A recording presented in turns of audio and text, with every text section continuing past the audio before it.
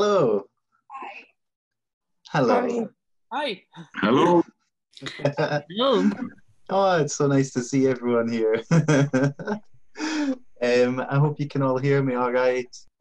I can see some of you know me already. My name's Duncan and I run Tapsaltiri.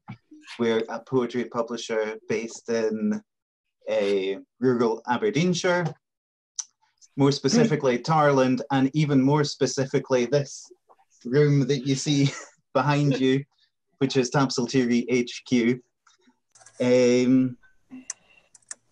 Thanks everyone for tuning in. It's funny seeing everyone via the digital ether. I think one day we will have an actual proper, well, not proper, but a real life launch for this in a real life bookshop with real life people that you can stand close to if you want and all that sort of thing. Who knows when, probably, you know, end of the summer or something like that, but we'll just have to see how the world turns. But for now, Zoom will have to do, and a good job it's doing of it, I think. And this is the book that we're launching, Cocoon by Russell Jones. It's our second book. So far, we've mostly been a poetry pamphlet press. Last year, we did our first book late last year called Please That It's Russell that we're publishing in such a format. Yeah, we published Russell in 2018 in a pamphlet called Dark Matters, which was a collection of sci-fi poetry, which was ace, and which did really well. And so we're really pleased to be bringing out a book of his. Russell is a grand poet. This is his sixth collection of poetry. But he's not only a poet, he's also an editor and a writer of short stories and young adult fiction and all sorts of things. A talented man all round. You can purchase copies of the book via the website, which of course is greatly encouraged and will help us out loads. And there should be a link in the group chat that you can click on, hopefully, if it works. And so that would be grand.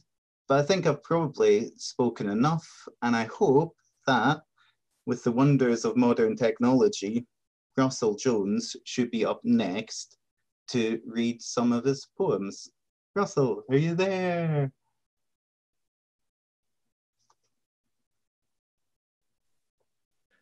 Hello. Yes. Hi. I couldn't unmute myself, but it's been done for me. Hi, everyone. Thanks so much for coming along to my book launch. You can see here it is, Cocoon. You can chat in the side here if you want to talk about me or anything while it's going on. You can type messages to each other. I'd like to say thanks to Duncan for my intro.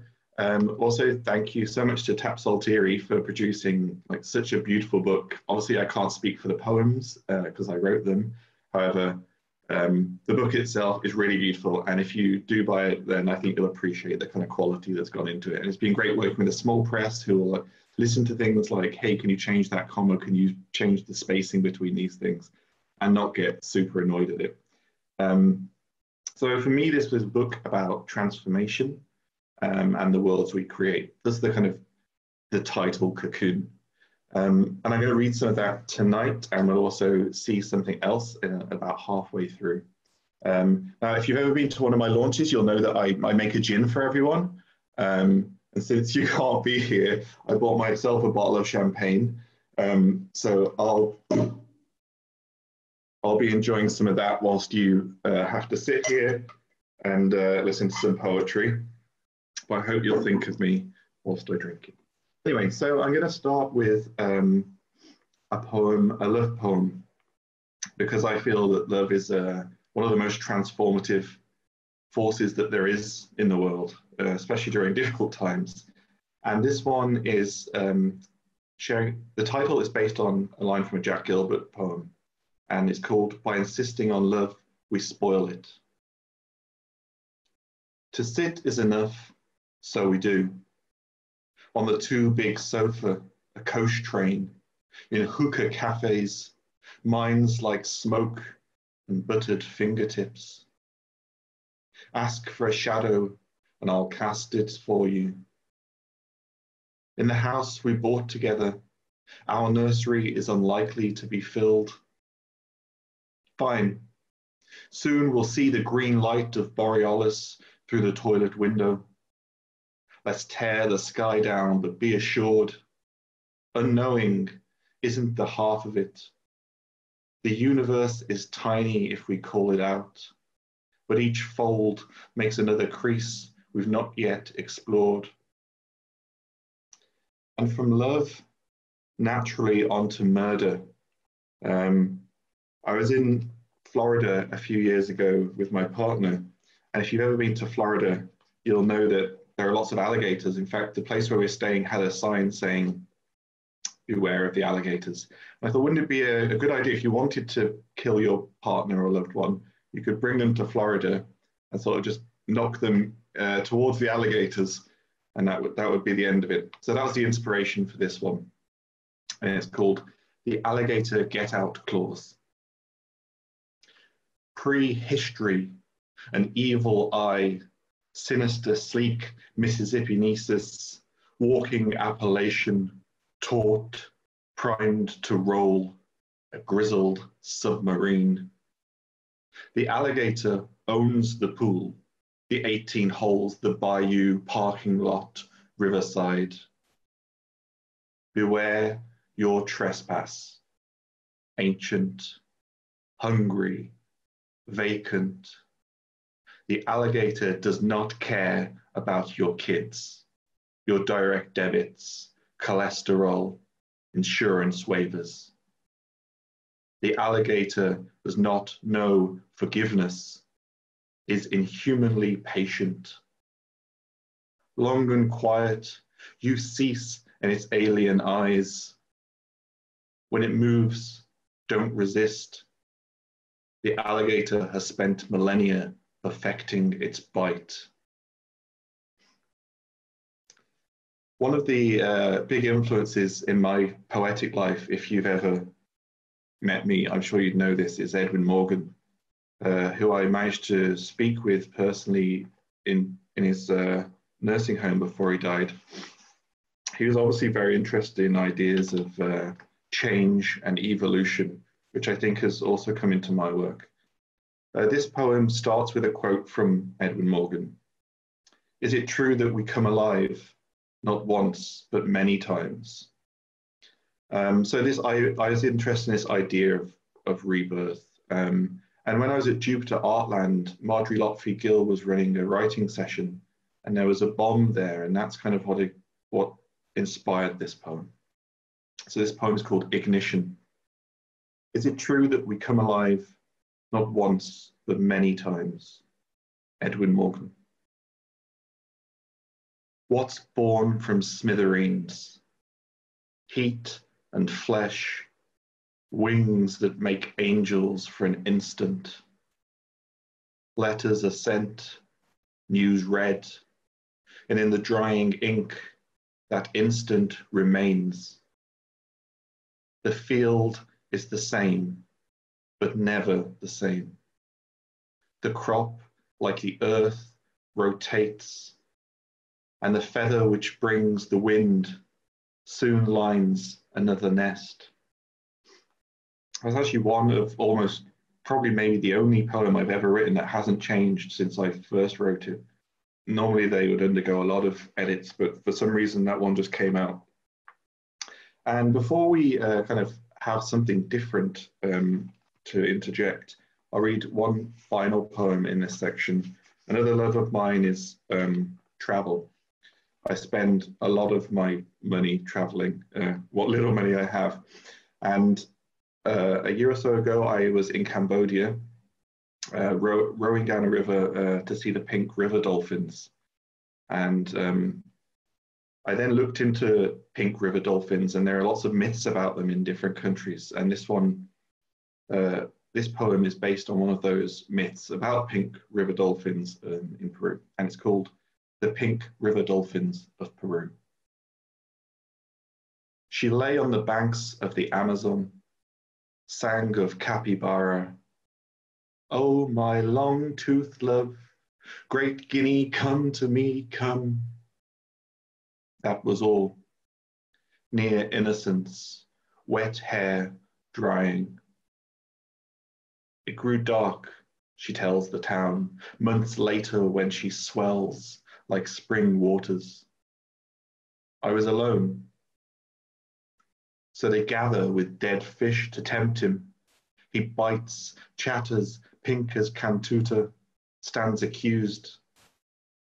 They don't need more evidence than his serrated, erectile jaw, his guilt-loaded eyes. Waters break. The town floods in to see her birth.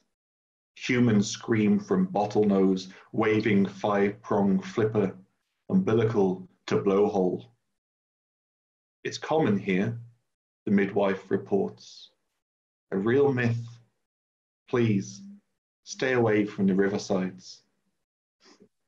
Also included in this book is, I should say, 5 comic poems, fully coloured, illustrated poems, versions of my poems, which were illustrated by Mark Toner, Caroline Grebel, Sarah Julia Campbell, Eddie Ross, and Amy Lockwood. And tonight we're lucky enough to be able to watch one of those video comics, one of these comic poems, sorry, in a video, which is Bjorn by Amy Lockwood. And I hope you appreciate it as much as I do.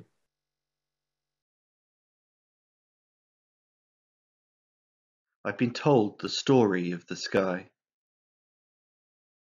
Dandelion seeds and dragon wings, sifted dust and the flare of suns. I'll pull you over the heather hills, kick gravestones, ignore the whispers of wind through trees. At the peak is a great old bear, grey and slow. We can ask about hibernation, but she will reply, when you sleep, do you worry you'll never wake? Do you cry at the blossoming city, or weep when the woods shrink? She will sit and think. She is very wise. Brew tea, hold us in her pillow-soft arms, her heart thudding like heavy rain, until our hearts adopt her rhythm, just as we've always wanted.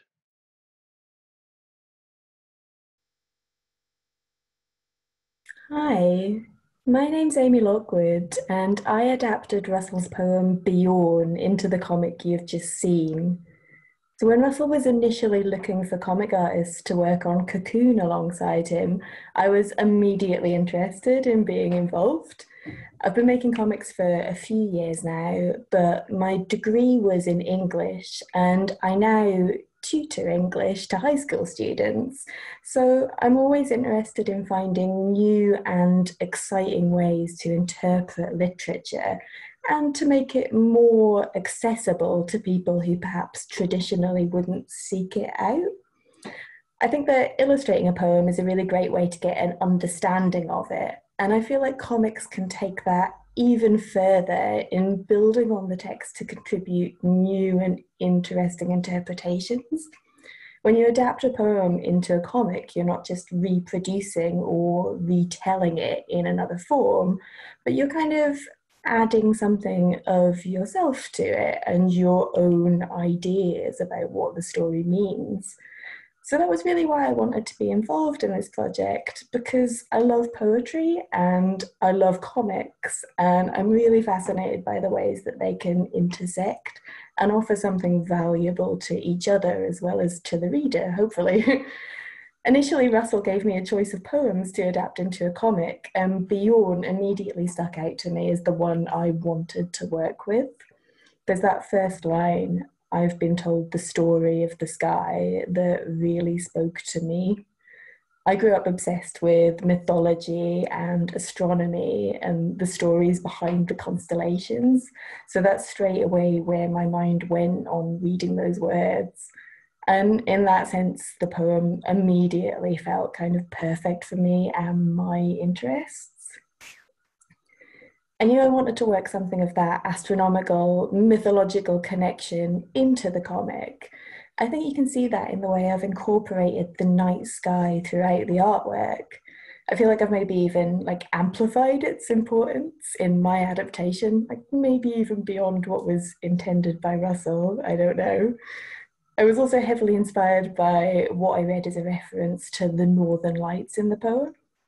There's the line, sifted dust and the flare of suns, which very much said aurora to me, though, like, again, I don't know for sure that that's what Russell intended. Regardless, though, I kind of ran with it and made it the inspiration for the comic's colour scheme, with these kinds of luminous greens and pinks throughout it. So, yeah. So yeah, I don't really know exactly what was in Russell's head while writing the poem, but those were the aspects that really kind of stuck out and inspired me. And I think that kind of illustrates quite well how I personally approached the task of adapting the poem into a comic. I was trying not to just represent it really literally or to try too hard to get into Russell's head, but instead to build on the ideas within it that really captivated me personally. So, for instance, on the third page, you get that line, "Do you cry at the blossoming city?" which I think is really beautiful. And I've accompanied it with this sequence where the constellation Ursa Major, the Great Bear, slowly vanishes as the human city grows alongside it and kind of takes over, to try and suggest that as light pollution takes over the night sky, we might also lose something of that deep connection we have to the environment that we crave. And that's a key message that I took from the poem, from Russell's words. I think a lot of people can relate to. I mean, I certainly relate to it really heavily. We want something other than this kind of hectic life that we've built up for ourselves. So that's what I really wanted to amplify. And I wanted to make that final scene where the characters are finally embraced by that like great mythological bear have a really sort of comforting feeling, like coming home like a cocoon, I guess. So yeah, I really loved the poem. It felt like it could have been written specifically for me, although in this case it wasn't. So I'm really glad to have had the opportunity to work with it in this way, and I hope that I've done it justice. I'll pass you back over to Russell for some more poetry now. Thank you, But yeah, I hope you enjoyed the comic. Thanks so much. Hopefully it comes back to me now. Yeah. Thanks so much, Amy. It was really interesting to hear everything you had to say about it, because obviously I didn't know all of that. And just the way that you interpreted it. I just think it's such a beautifully, like the images are just so beautiful and go so well with the words. And I never would have thought of doing that myself. So it's just wonderful to see. And for anyone's interested, I will upload that video onto YouTube and share it on social media later so that you can catch all of it, because I think we missed a little bit of the illustration at the start. So I'll do that later. And Amy and I are also going to be working on a much larger comic project. So if you're interested in that, then I'm sure we'll be shouting about it when it's a bit further down the line. But from one Amy to another, my sister is called Amy, and she's a doctor, and so she's having a bit of a difficult time at the moment, I'm sure. But when we were young, we would fight a lot, like physically as well as sort of emotionally and mentally. I remember I smashed her in the mouth with a tennis racket and knocked one of her teeth out, and she's still got a wonky tooth where the other one came through. And she was older than me, or she still is, and does karate, and she would sort of pin me to the ground and sort of torment me. So anyway, obviously things change when you get older. They transform. So this is a poem inspired by that. And the title is taken from Stereophonics song. Stereophonics were one of my favorite bands growing up, living on kind of the border of England and Wales. And it's called "You Gotta Go There to Come Back." We were out, so it must have been summer. Rocks ready to scull the other, fueled by love-blind anarchy of a sister and brother.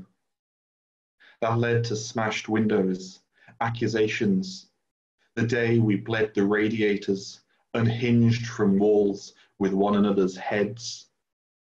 The night I slammed your finger in the fire door. For weeks, we watched the nail blacken and peel away.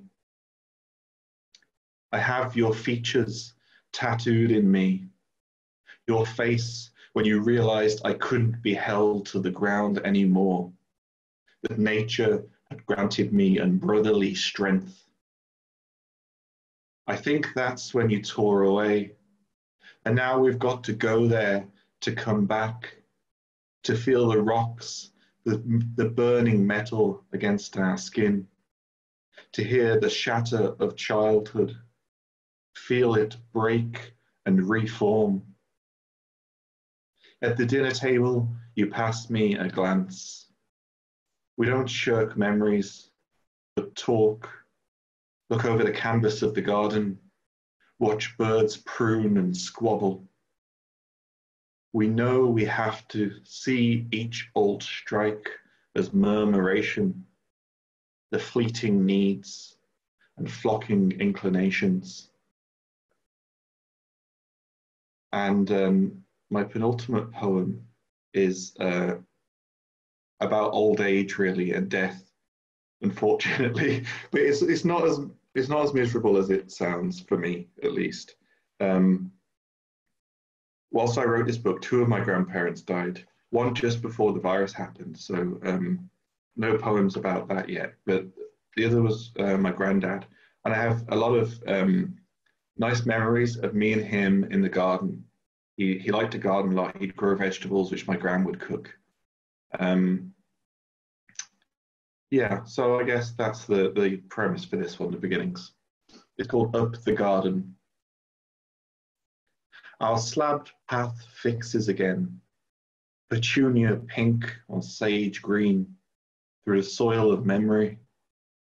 And I imagine the season's beans climbing, a plot of lettuce heads. You and me clasp hands, like decades never passed us. We roll by pansy pots and marigold beds, past gravestones for long gone cats, beneath the vine-heavy white lattice archway. We cast so many snails over neighbors' fences. So many slugs were shriveled by our cobalt pelts. So many of our kites flew when others fell. It's hard for us both not to wither under the past. Someone's cut the gorse back, the birds and butterflies have fled. Your shattered legs won't make it up the steady steps to the shed where our tools have been unheld too long and rusted. So our bones rest in the conservatory. We see ourselves on the plates of glass. You twist yarns, make me a child again before the aches ended at last. Somehow, before we depart, you find enough mercy to say, that's nature, however much we hate it. And from death and old age to love and old age, so we've come full circle.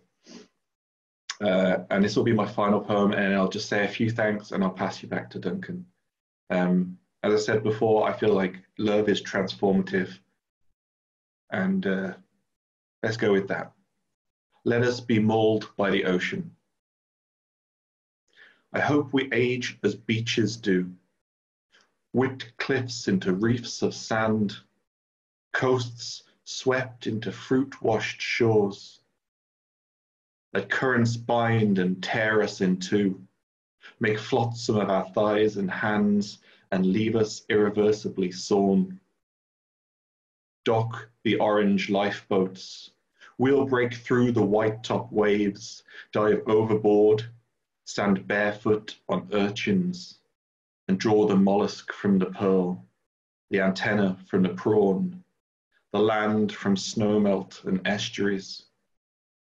I want us to pour dark waters down our sunlit shirts, unscrew fine ports, fly crossbone flags to treasure maps, steer hard into the inevitable storms.